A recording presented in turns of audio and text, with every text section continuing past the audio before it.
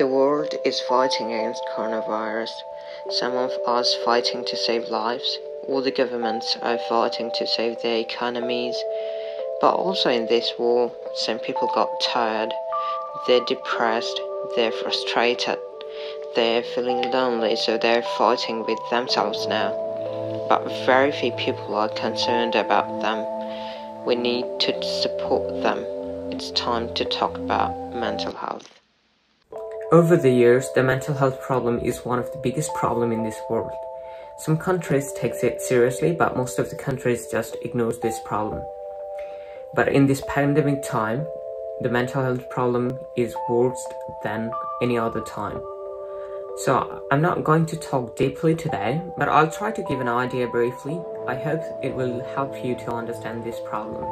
By the suicide rate, Australia is standing at the middle of the chart, so I took Australia as an instance to show some statistics that will help us to understand the situation of many other countries also. According to Lifeline Australia suicide statistics, over 65,000 Australians make a suicide attempt each year.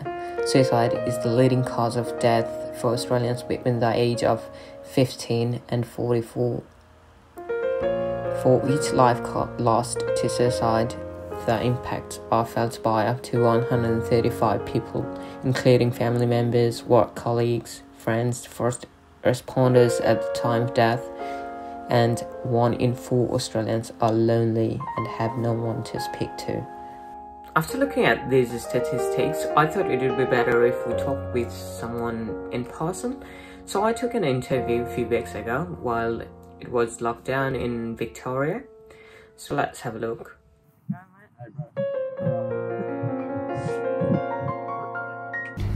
Now we have lockdown in Victoria. So how do you feeling in this lockdown? How's it going?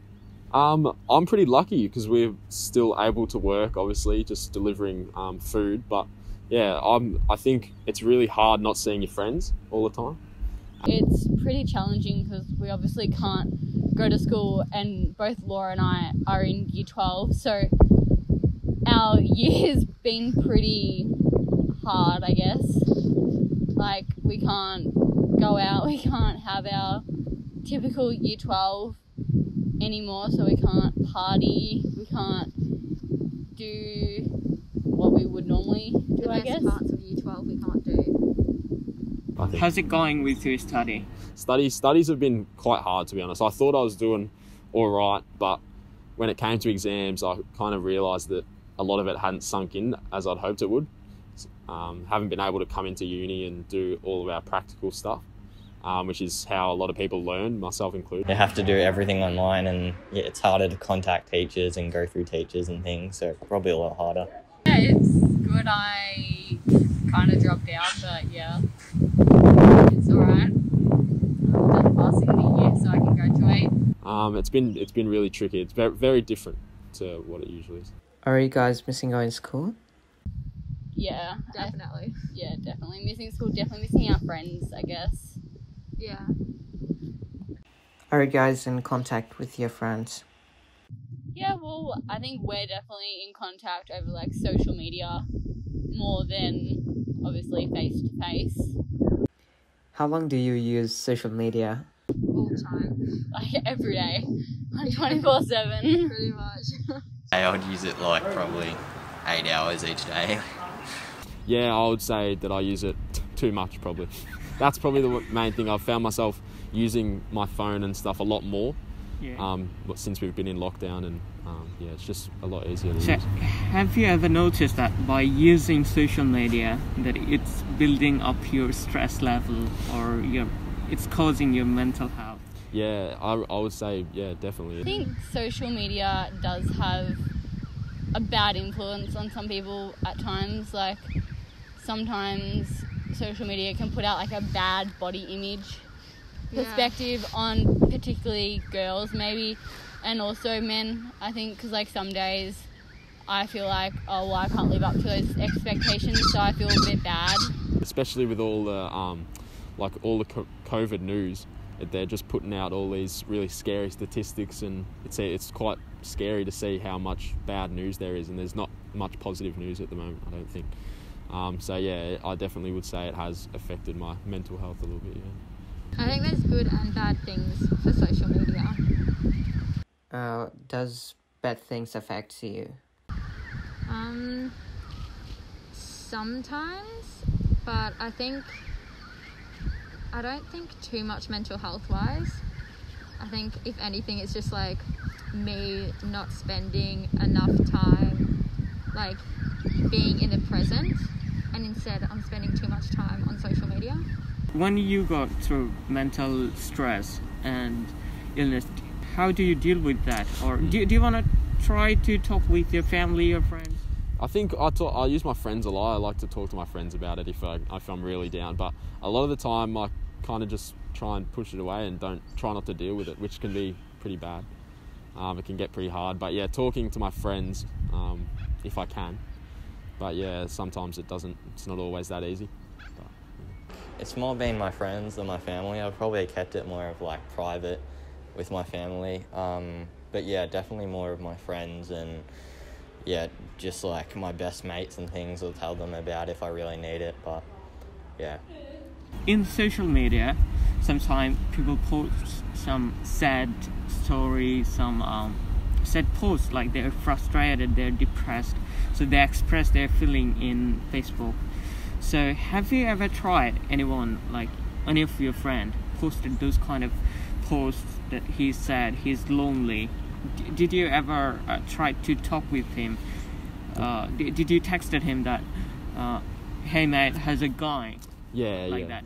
Did you try it? I think, yeah, with my close friends, I definitely would. Yeah. If I notice that, yeah, they're not feeling the best or they're a bit down, I'd definitely reach out and try and talk to them. But it's quite rare that people will actually talk about it, I think. Yeah.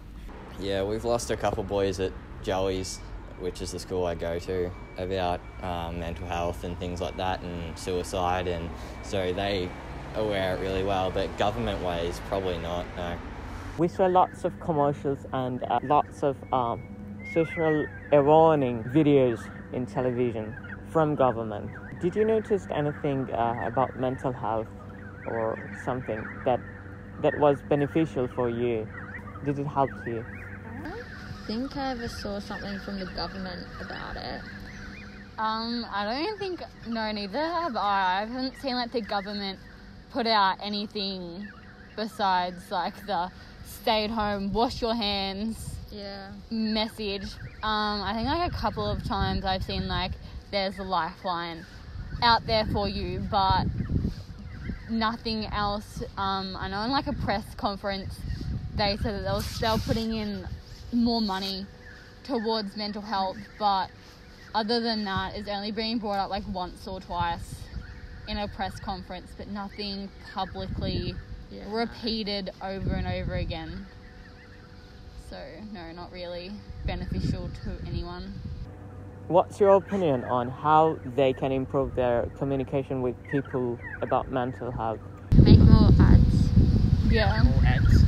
about mental health. Like we always see the ads on TV from the government saying wash your hands, like there are 4 reasons to go outside, but we don't see anything about check up on your loved ones or anything like that. Yeah, like you can like call or text someone to see if they're okay, that kind of thing. I think they should definitely, the first step would be openly just talk about all the statistics that you've like said today. They're crazy numbers. Yeah. It's ridiculous how high the numbers are and how how many more people have died by suicide than corona. That's crazy, I think. So yeah, being open and honest about like the situation that everyone's facing. And yeah, just talking about it more and normalising talking to your friends and letting people know that it's okay to feel like that, or down and stressed and a bit depressed kind of thing. So a lot of people are feeling that way at the moment, and I think it's it'll be good for them to just let everyone know that we're all going through it and that they recognise it as well.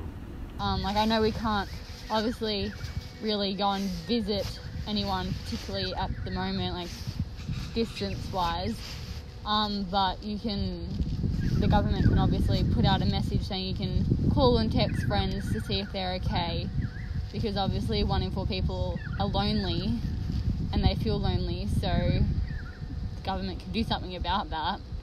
do you guys have any message to those people who is attempting for suicide, who is thinking that those 1 out of 4 people who would think that they have no one to talk? Do you guys have any message to them?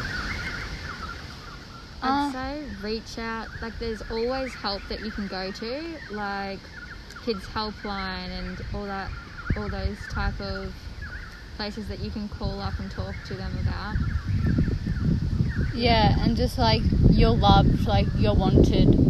There's always a place here in this world for you. Like, you don't have to give up just yet. Like, there's always a rainbow at the end of the storm. Like, just maybe not yet, but there's always a place for you here. But yeah, like Laura said, there's Lifeline, there's always Kids Helpline as well. So there's always people to talk to. Whether you're struggling, like, just don't give up just yet. So many people care for you.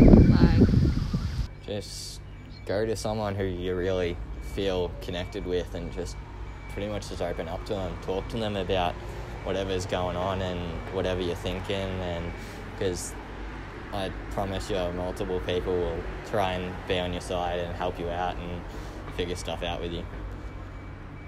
yeah, think about. Tu mi vengi